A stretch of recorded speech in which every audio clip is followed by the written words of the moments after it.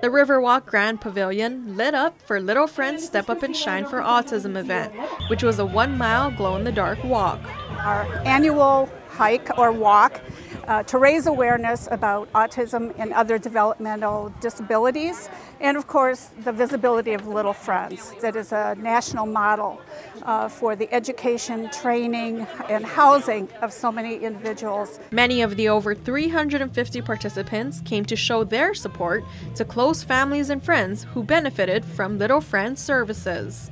I've come every year. My godchild is autistic. She's turning 22, so this will be her last year of school, and we just always come to support as much as we can.